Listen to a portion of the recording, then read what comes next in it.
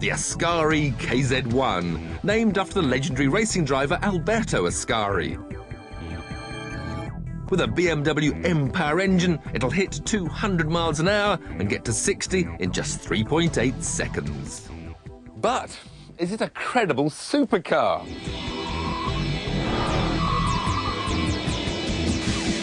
Well, in supercar terms, it's more Ferrari 360 or Lamborghini Gallardo than Pagani Zonda or Enzo Ferrari.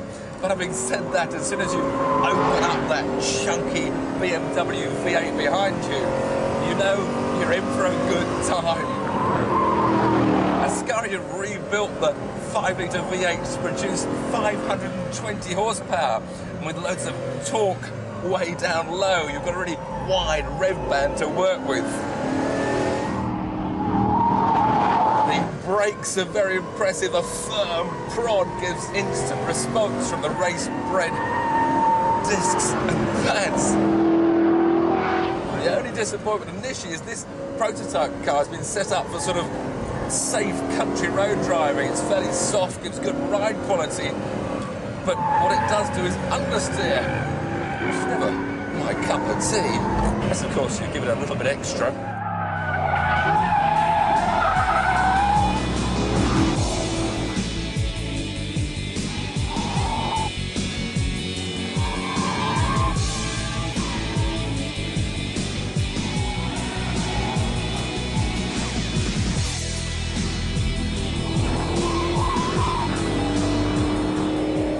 KZ1 has got so much traction that it makes you wonder why Lamborghini makes such a fuss about having a four-wheel drive. I mean, here, we haven't even got traction control.